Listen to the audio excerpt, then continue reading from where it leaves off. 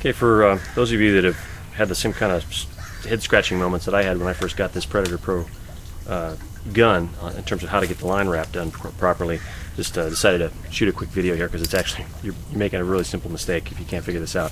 And it took me a while to figure it out, and once I did it was like, duh. Alright, so basically the idea here is you want to get the shooting line so that it's coming up around the one of the two prongs on the front of the muzzle, the open muzzle here. I'm doing this around the left-hand prong.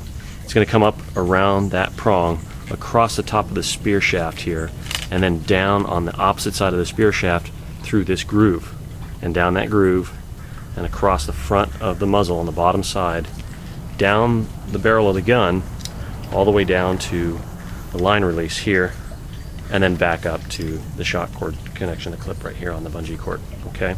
Now, the way that's done, if you try to load it or you try to wrap that line starting from this point and coming down around the line release and then back up, you won't be able to figure it out. That's the problem I was having. Basically, this is really simple. You got to start from the other end. So I'm going to go ahead and just release this spear out of the trigger mechanism here, pull the line completely free, and try to do this with one hand while I stay in the frame of the camera.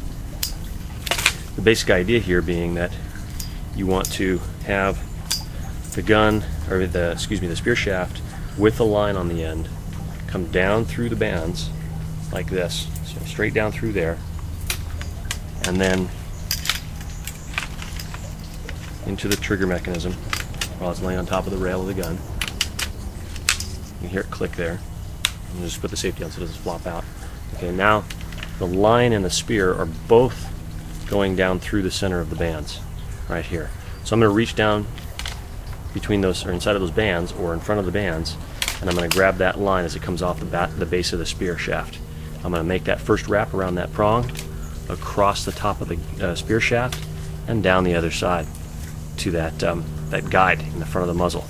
Down the bottom front of the muzzle, right here, down the shaft, or the barrel of the gun, down to the line release, and I'm going to pull against that bungee and give myself a little bit of slack, hook it around the line release, and it's done.